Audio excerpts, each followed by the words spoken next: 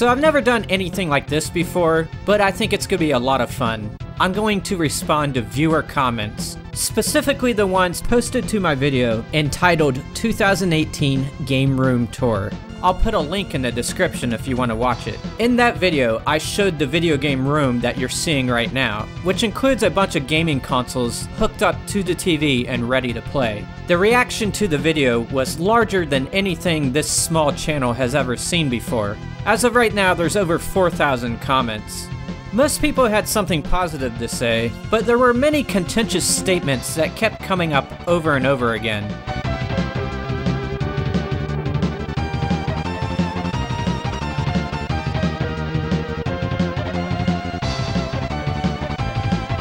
Those are the ones I'll be responding to today. Ones that express disagreement and concern about the gaming setup and about game collecting in general. I'll be discussing things such as my love life, how I get rid of dust, the amount of electricity I use, and my reason for not using emulators. Along the way, I'll be sharing a lot of personal details about myself. It's all going to be one large conversation about gaming culture. Hope you enjoy.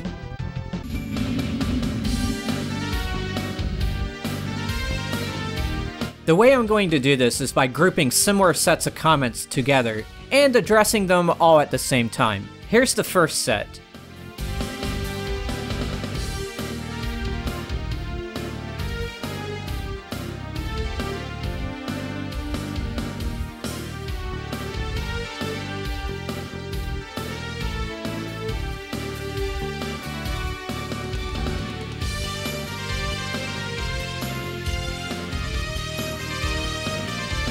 I get so many of these comments, I could spend the whole video just showing them. People make assumptions about my love life based on what they see in the game room. I know some of these people are kidding, but the fact is, it's so near the top of everyone's minds, so I just want to delve into that a little bit. I also want to point out that most of these comments are posted by other gamers. Of course, the way I play my games is different from the way most people play their games. But I'm not the only one on YouTube with a large setup and a lot of games. So it got me wondering, do those other collectors get similar comments? I've watched many of those videos over the years, and I don't recall seeing any virgin comments under those videos. Just to be certain though, I went back and looked at some game room tours by prominent YouTubers. I found a few virgin comments, but not as many as I get on my video. It could be that those channel owners are going in and deleting those comments. However, it's most likely I'm getting more of those comments because I'm doing something drastically different. It could be about the way that I have everything hooked up in the room with a bunch of wires. It looks like I spent a lot of time in there doing this, which I have. And to some, that's very extra nerdy to put that much effort into these old systems. My voice could also be a factor. I can sound like a cringy teenager sometimes, making me sound younger than I am and socially inept. When I voice chat in online gaming, people mistake me for a kid sometimes. But I believe there is a medical reason why I sound the way I do. I was playing baseball in the 6th grade and got hit in the nose with the baseball. I didn't think much about it at the time. I was bleeding all over the place, but I didn't go to the hospital. Years and years and years later, I started having nasal difficulties, and I went to see a doctor, and he said I had a deviated septum, and that I had signs that I once broke my nose. I think it might have affected my voice as well. I do have one more theory as to why I get the virgin comments, and this is gonna get into some psychology, so bear with me.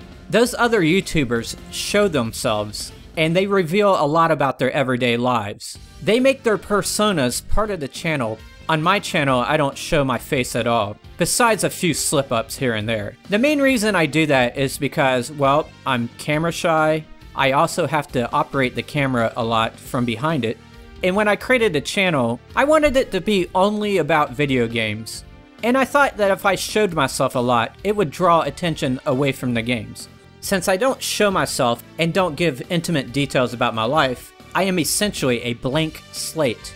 When people try to construct me in their mind, I think they have to depend on a stereotype. In my case, the stereotype of the inept gamer who has no luck in dating. They only see a room full of games, and they never see me do anything else besides game-related things in that room. Off camera, I'm actually quite a goofy person, but it doesn't really come through in my videos. But I've decided I'm going to change that up a little bit. I'm going to start showing myself in my videos, and I'm gonna talk more about my life. We'll see if it results in fewer virgin comments. But that's not the reason I'm doing it. I just think it's time to inject some personality into the channel. So starting right here and right now, I'm going to show myself to you.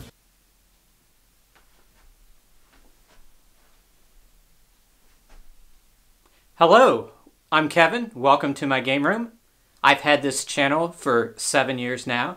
I've had this game room for 8 years. And I've lived in this house for 10 years. And I've also been married for 11 years to this person right here. Hello.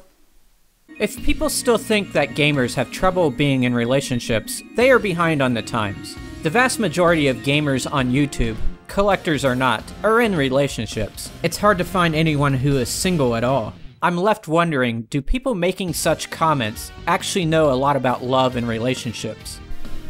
Are you coming to bed? Not right now. I'm too busy calling people virgins on the internet. By the way, who cares if someone is a virgin or not, or if they don't date? It does not make them any less valuable to society. I urge the gamers of the world to let go of this virgin mentality.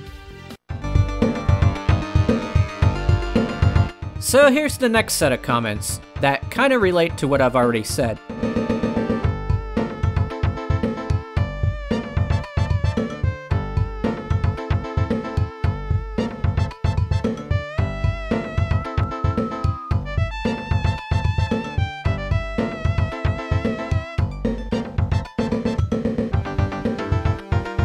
What these comments indicate is that people undervalue time spent on gaming. And let me explain with an example. Picture 4 people at work on a Monday morning, and they're talking about how they spent the weekend. One person says, I binged watched Netflix for 6 hours. Another says, I watched football for 6 hours. Another says, I did yard work for 6 hours. And the fourth one says, I played old video games for 6 hours. Oh my gosh, are you kidding? Out of all these time-consuming things, that person who played the video games is probably going to be frowned upon. They may be even laughed out of the room. A large portion of the population still views gaming as a childish behavior that is intellectually vapid and lazy. Meanwhile, binge-watching TV is popular and is considered a cool thing to do by the public at large. I would think that actively playing a game is more beneficial to one's brain than passively watching TV. A lot of scientific literature supports this notion, but these studies don't get a lot of coverage in the media. It's hard to break a stereotype. That being said, I think it's equally sad that gamers themselves carry the same types of views. I'm not saying sit there and play video games all day. It's all about balance. Some people may look at my game room and think that I stay in there all day. The truth is, I don't go in there a lot. I have a lot of different things I'm interested in, beyond video games. I enjoy being around nature, so I do a lot of hiking. I do some form of hiking every other day, even during the winter. I even go beyond that, and I try to memorize the names of trees and the names of creatures and plants and all those things, just to make the hikes a little more interesting. And 95% of the time, I'm doing this activity with my wife.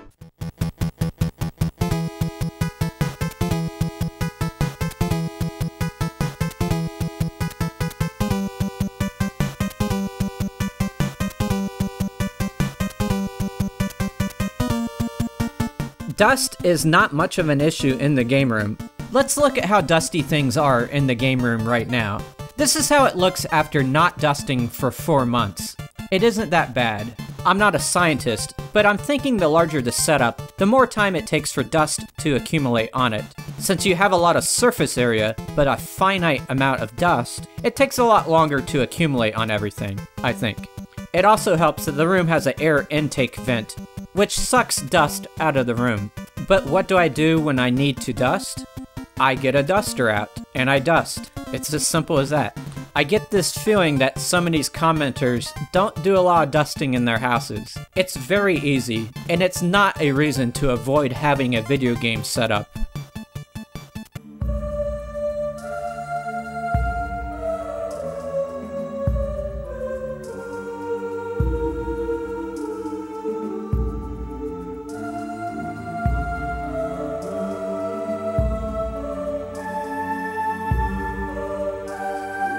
building this setup did not increase my electrical usage because everything has a switch on it. When I'm out of the room, those switches are off. Electricity cannot get through switches that are in the off position.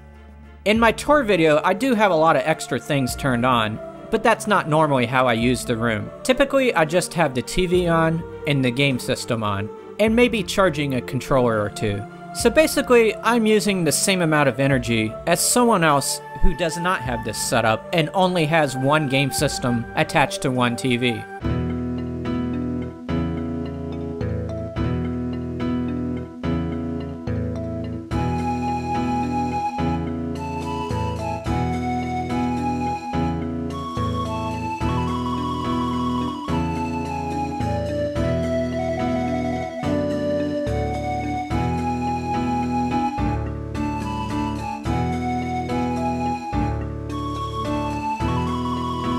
People think it's too much trouble and it costs too much money to have all the original equipment when you can just emulate the games on a computer.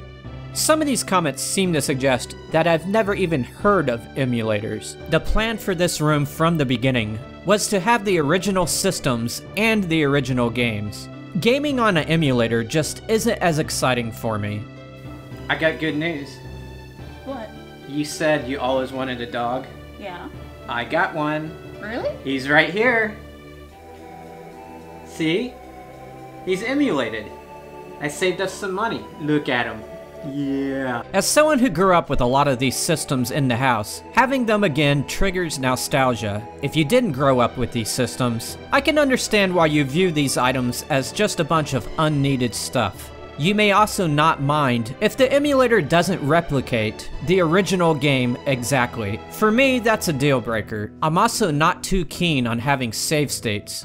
The temptation would be too great for me. I don't even like to use cheat codes when I play games. I want to be challenged.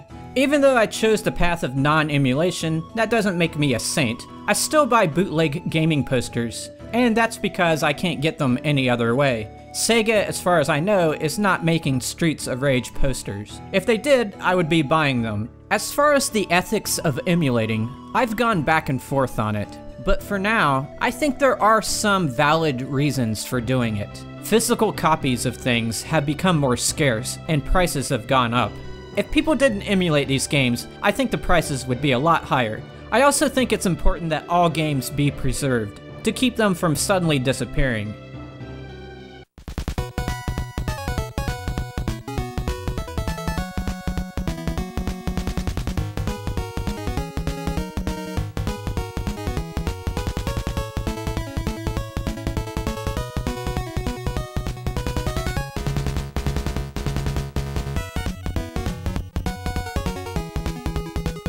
Apparently my video got a lot of views from people who play on PC. So why do I not have a gaming PC in this room? There's a lot of reasons. I don't play PC games, there's no space for a computer in the room, and lastly, the overall theme of the game room is console gaming. Whenever you have a hobby, you have to have constraints, and you can't just go after every single thing that relates to your hobby. You have to define it. And for me, my hobby is console gaming, not PC gaming. With that being said, I do own a PC, and I actually ordered the parts and put it together myself. It's probably not powerful enough to play the latest PC games. I use it for editing videos and for internet browsing. It sits in my living room so I can do things as I watch TV.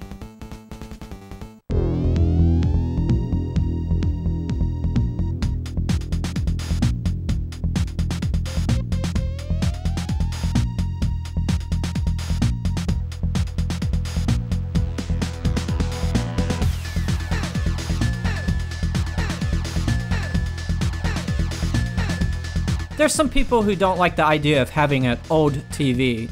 I assume they're thinking that everything should be hooked up to a modern flat-screen TV. Here's the thing, old systems were calibrated to play on old CRT TVs.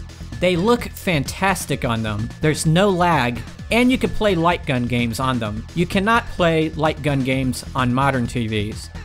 I do realize that some older systems can output RGB SCART, and with the right equipment, I can play those on a modern TV. That's something I continue to look into, but doing so would involve a massive reconfiguring of my setup, something that would take a lot of planning. I still wouldn't be able to play the light gun games though, so my CRT TV has been with me for a long time. I bought it new in the store, and it fits the theme of the room perfectly. It might stick out like a sore thumb to younger people who never had one in their household, but I grew up with these types of TVs in my home, so I'm used to it. Bottom line is, the older TVs are good for older systems.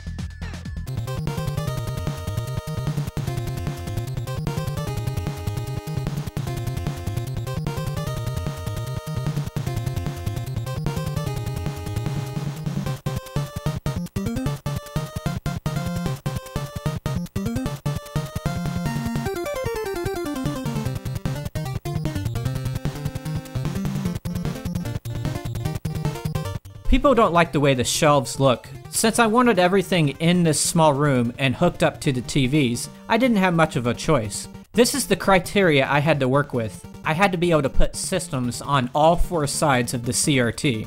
I needed the shelves to be open with no backing, so I can route hundreds of different wires, which all need to go to different places. I needed to be able to tie the wiring. I needed the shelves to have a lot of depth to allow for the system and the controllers. And finally, I needed the shelves to be adjustable and expandable.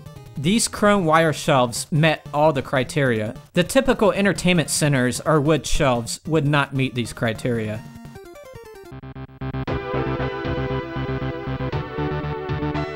Here's the last set of comments I'll be covering today, and they concern the Ouya.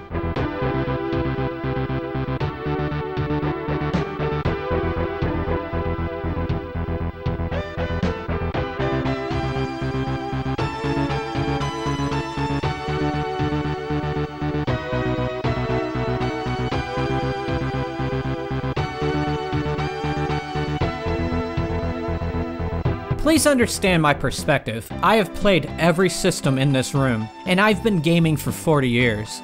The Ouya is not, and never will be, the worst game console. The internet is just flat out wrong about that.